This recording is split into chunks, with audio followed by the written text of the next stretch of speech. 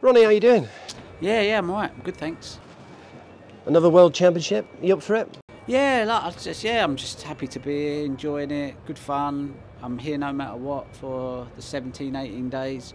I enjoy doing my work with Eurosport. So if the wheels fall off in the snooker, I can turn it into training camp, which I can get my gym, my running done, my gym, all that sort of stuff. Eat good food and still be on site and still watch the snooker and still be around it. At my age, you sort of like just want to enjoy life. I'd love to win it. I'd love to go deep in the tournament, but if I don't, there's always other options. But I'll still be here. And how is the running? It's all right, for an old geezer like me that's 46, which isn't really old in long distance. You're not that old. Yeah, I know, but I'm not that good. So as you get older and you're not that good, it starts to sort of like, get worse, if you know what I mean. Whereas if you're a class runner at 46, if you're not that good, but you was class in your day, you can still like churn it out. So I have to work hard at it, but I enjoy it. I love when I have a good run and good periods of training well. So really, that's my passion. And because of COVID, it got me back into running because couldn't go to any gym. So yeah, something bad, something good's kind of come out of it, I suppose. There's some cracking places to run around here as well, isn't there? Yeah, you got the peaks here. So sometimes start off in Sheffield and end up in the Peak District, and then other times I take a 10-15 minute drive and we go and find one of them the peaks there and we run up that. So yeah, no, it's great. So any day off I get off, I'll definitely be exploring the Peak District a bit more. I mean, you've been coming to Sheffield for a long time now, haven't you?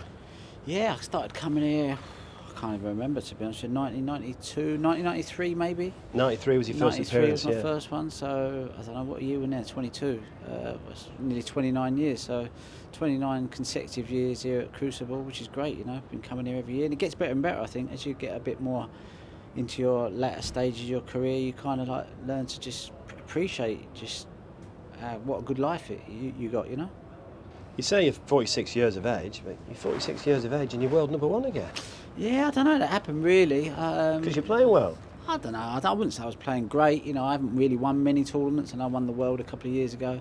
Managed to nick a tournament this year, but out of 30 tournaments I got 2 wins, whereas before out of 10 tournaments I was getting 5 wins, So the strike rate is nowhere near as like what it used to, but like I say, I'm not so, I can't be driven by that anymore, and that can't be the reasons why I do or I don't play. I just have to have fun, enjoy it. If I got to #1, great.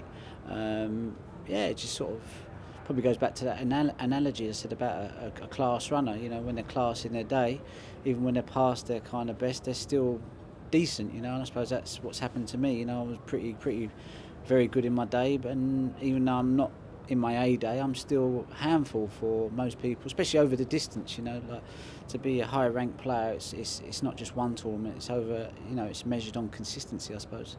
But you must be rocking up here thinking you can win it again. I've never thought that. Even when I played, I get a feeling during the tournament that where we're going with it, but I never know until that first round's out of the way.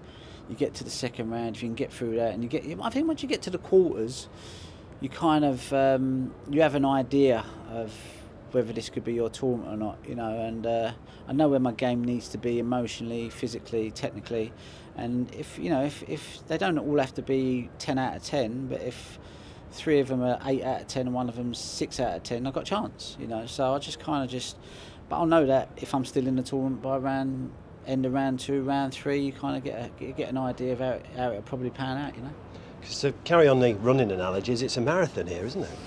It is a marathon, but in some ways, as the tournament goes on, you just learn to just switch off and just go through the motions, and you don't look for the finish line. You just keep putting one foot in front of the other, one frame in front of the other, and when I look back at the tournaments that I've won here, most of them I've won pretty easy. And I look back at it, I think, well, what was I really worrying about? I won the final by 10 frames, probably never in danger. Semi won that by 8 frames, was really nothing to worry about. Quarters won that by 5-6 frames. Was never in danger. Second round won that with 10 frames to spare. Really had nothing to worry about there, and won the first round 10-1. So no one actually gets close to you. So I think it's just more like what it means to you as a player. I think you just think, I just want to win this tournament. So if you can put that out of your head and just play, then it should be all right, What would a 7th world title mean? I don't know.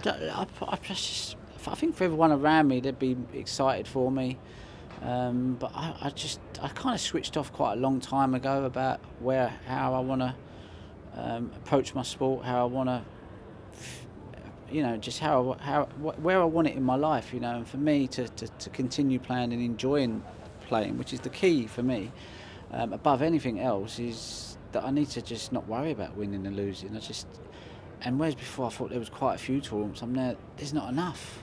It's like, I don't want to go home. Can we just have some more tournaments, please? Really? Yeah, because I've got myself set up in such a way now where everything's all been taken care of off the table, and I'm like, I've got all the time in the world, and I'm like, I can really just play now, just because I want to play, and whether I win or lose really don't matter. So I'm like, whereas before I was like, there's a lot of tournaments. I'm like, can we have some more tournaments? It's like, I don't like the thought that this is the end of the season. I just wish we would just, if I could play in Q School, I probably would. That's the truth, yeah, because I just have fun with it. Do you realise you're still box office? I don't. It's a difficult one to sort of like. I wouldn't want to be, you know, not for me to say. You know, I do look back on some of my previous stuff, because I think you do, as you know, if you're looking to develop as a player or see what you was doing good then compared to now, you do look back over old stuff. And I must admit, when I watch some of my stuff, I just think, wow, I never really think I was that confident, you know. I'm actually look quite confident. I look quite like I know what I'm doing out there. I look like, you know, and that was quite a nice break, and that was a good safety shot. I always thought I was a bit of an amateurish at safety in my long pot, and I always doubted my long pot, and I'm sinking a few in, and I'm playing. My break building's really good, and I just think, yeah, actually, like, it's good to look over that, and because when you're out there doing it, it's really hard to judge yourself or see where you're at. So sometimes it's good to look back on it, and I do actually look back at it and think, you know, I'm all right, you know, I've done all right, you know, I look pretty good out there. You know, yeah, I'm not surprised by the achievements that I've got in the game by watching the way I play the game, you know. And 29 years on, you're still up for it, aren't you? Yeah, always up for it. I'll always be a competitor, you know. I can't ever get that out of me.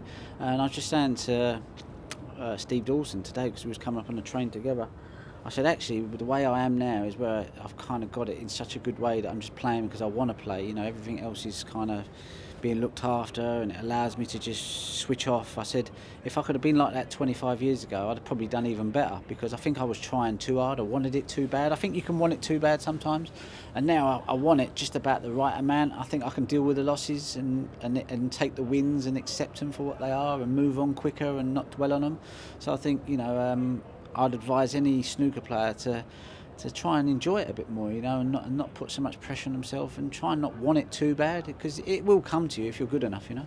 So final question then, what you've just said, do you sometimes wake up and think, I should have won more World Championships? Yeah, definitely. If I could have my career over again, I would have won more tournaments, without a doubt. But, you know, at the time you just do what you thought was best. You know, but, you know, I tried to develop as a player, I tried to develop in many different ways. It didn't happen overnight. It took me a bit longer. I always said I probably lost about 7-8 years of my career, 9 years of my career, really, where I've had things going on off the table. You know, not making excuses. That's just how it was, you know. And you know, yeah, I probably lost 10 years where I didn't apply myself, or I couldn't apply myself, or wasn't in the right place to apply myself. But I kept playing. So yeah, I would have probably done better. But I'm here. I've survived it. I've come through it, and I look back at it and I think, I'm all right, mate. You know, it's made me the person I am. You know, I'm a strong character. I can come through stuff, and you know, nothing phases me. Nothing. I'm not worried about anything. Any obstacle you put in front of me, I just know I'm not even gonna go around it. I'm going through it. You know, so I think it gives you a much more stronger character when you haven't had it so easy. So you know, I take them as blessings in many ways. Well, lovely seeing you, and the best of luck. Thank you. Cheers, Mark.